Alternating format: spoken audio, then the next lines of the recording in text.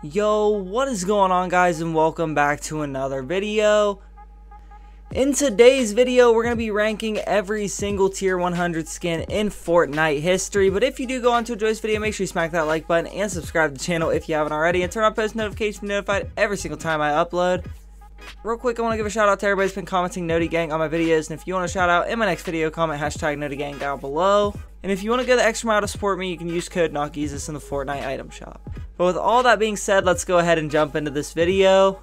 On this list, there's two seasons where we didn't get actual tier 100 skins. So for season 4 and season 6, I'm going to go ahead and use the Tony Stark skin for tier 100 and Menace for tier 100 in season 6, because I think those are really the tier 100 skins.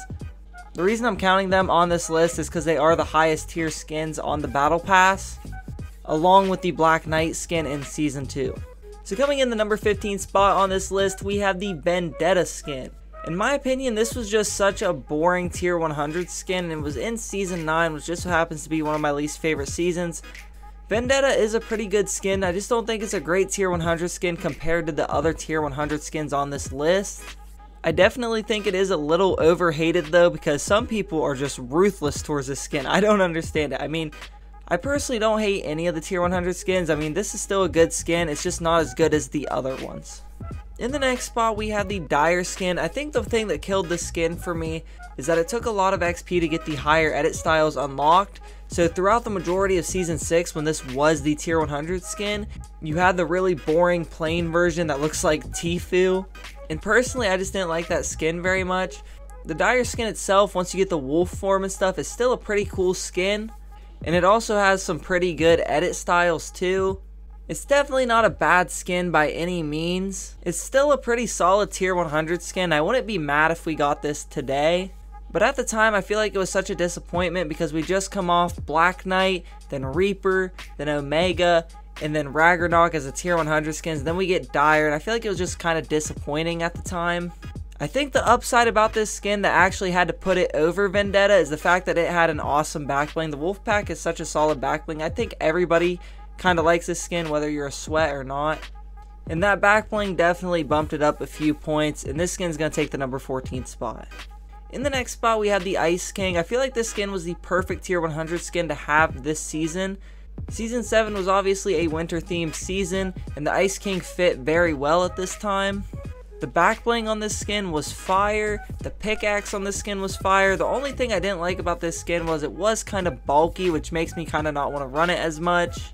But it still is a pretty memorable and solid tier 100 skin. I feel like from this point on is where we start to get to the really good tier 100 skins. In the next spot, we have the Menace skin that was actually like a tier 87 or something like that. But in reality, we all know it's really a tier 100 skin. It's the highest tier skin in the battle pass. And honestly, I feel like this one was really underrated. Not a lot of people were very excited about it. And I think it's because it wasn't at the actual tier 100. This is kind of why I feel like it's a bad idea for Fortnite to use anything other than a skin as the tier 100. Because honestly, it just kills the hype for the best skin in the battle pass.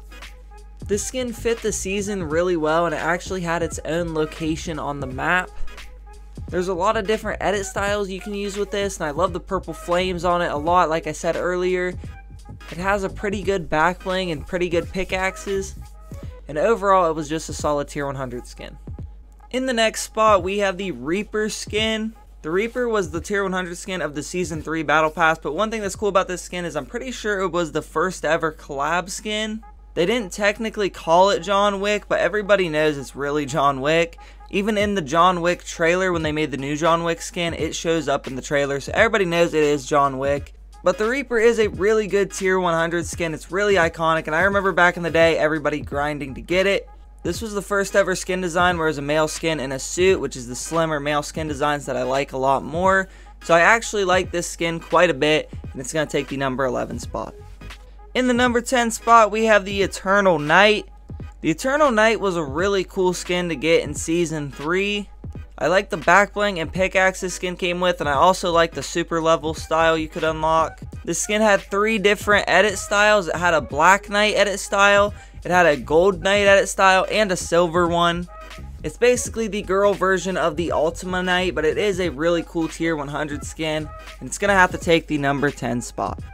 In the number 9 spot, we have the Spire Assassin. I think this skin is so underrated. I haven't seen a lot of people talk about this tier 100 skin, and I think they definitely should. I think it's so cool, and there is the potential that we'll get more edit styles throughout the season. I'm not sure yet, but if we do, it might bring it up even higher on this list. But I think this is such a cool looking tier 100 skin. I love the emote where you can take the helmet off. I think that's really cool. And overall, it's just such a solid skin. It comes with an awesome pickaxe, an awesome backbling, and even an awesome glider. The whole set is really cool. And this skin, I think, was the perfect tier 100 skin to have in this battle pass this season. And it's going to have to take the number 9 spot. In the number 8 spot, we have the Fusion skin. I feel like this skin was overhated at the time. People really didn't like this tier 100 skin, but I really thought it was one of the cooler looking ones. The base style is my favorite style, but I also think it's cool how they kind of did the thing with the black and blue dress where they made the black and blue and then the white and gold color. I don't know if you guys remember that, but a long time ago there was like this dress that had everybody fooled because some people would see blue and black and other people would see white and gold. They basically did that as a joke for this skin. I thought that was really funny. And the skin itself is really cool. It comes with an awesome pickaxe and an awesome back bling. The whole set that comes with this skin is awesome, and this skin is a really cool tier 100 skin. In the next spot, we have the Lux skin. I know this is probably going to be the most controversial skin on this list because most people either think it's the worst battle pass skin or it's one of the best battle pass skins. I think it's somewhere in the middle. I don't think it's a terrible battle pass skin like a lot of people say. They went for a more simple theme here, and honestly, I don't think it looks terrible. I think the simple theme's kind of cool. And overall, I just think this skin is a really cool skin. It's got to be up there on the list. It comes with an awesome back bling and an awesome pickaxe. And it's just really solid. In the number 6 spot, we have the Tony Stark skin. Once again, this is a skin where basically instead of making the skin the tier 100, they used the edit style, but we're just going to use a skin for the purpose of this list. And this skin is such a cool looking skin. You have a bunch of different edit styles for it. The Tony Stark skin is a pretty solid skin. I didn't like a lot of the stuff in this battle pass because basically they'd be exclusive to just the skin. I really didn't like that, but for this skin there wasn't a whole lot of that. Most of the stuff you got with the skin you could use on any skin, and overall I think it was just a really solid skin. In the number 5 spot, we got the Ragnarok skin. I remember when this skin released, I was so hyped. Season 5 of the best tier 1 and tier 100 combination of any season. The pickaxe for this skin was the Permafrost, which I thought was really cool. The idea for the skin itself I think is really cool too. You have a bunch of different edit styles for it, and there's actually a few of them that I think look really good. My favorite being the final tier. And this skin also came with the Frozen Shroud for the backbling, which is one of the coolest backblings we've gotten in the battle pass. And overall, this skin was just so good for the time. In the number 4 spot, we have Midas. This is one of my favorite Fortnite characters of all time.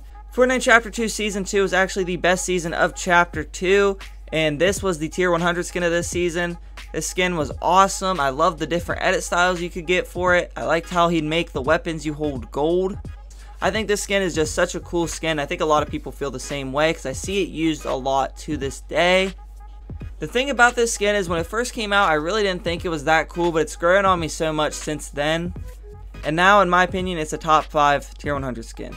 In the number 3 spot, we have Black Knight. This is the OG top tier Fortnite Battle Pass skin, and I gotta say, it's definitely worth the hype. It's such an awesome skin. I just think the Knight skins in Fortnite looked so cool.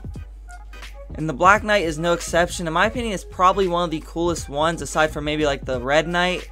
And you gotta give Black Knight credit for being the OG, because in the number 2 spot we have the Ultima Knight. The Ultima Knight is basically a reskin of the Black Knight skin. But the thing about the Ultima Knight is you get a bunch of different edit styles, and for the first styles it's kind of like you mixed the Ice King and the Black Knight and made the Ultima Knight. It's an awesome skin. You get a red version of the Black Knight, a gold version of the Black Knight, and a silver version, and they all look really cool. You get another shield. I personally think the Black Knight shield looks better though. But the reason I put the Ultima Knight so high on this list is because you get a bunch of different edit styles. It's basically an upgraded version of the Black Knight. And overall, I just think it's a really cool skin. And it's definitely the second best tier 100 skin we've ever gotten. And in the number 1 spot, we have the Omega skin. The Omega skin was such a cool tier 100 skin. I definitely think it was the best tier 100 skin of all time. It had 4 different edit styles with the Omega lights, and it was actually the first skin to have edit styles in Fortnite. And the Omega Lights were actually hard to unlock because back in the day, level 80 used to be really hard because the levels and the Battle Pass tiers were separate. And level 80 used to be a really difficult thing to get because the max level was level 100. So most people didn't unlock this skin all the way through, but the people that did were definitely in for a treat because this skin is awesome. You have different edit styles on how much armor he has. Like you can use the thinner version if you want. You can change the lights on it. The pickaxe was really cool. And overall, this skin is just the best tier 100 skin in my opinion, no doubt. But that's it for my list, everybody. Comment your favorite tier 100 skin down below. And if you did enjoy this video, make sure you smack that like button and subscribe to the channel if you haven't already. And turn on post notifications to be notified every single time I upload. With all that being said, I'm out, dudes. Peace.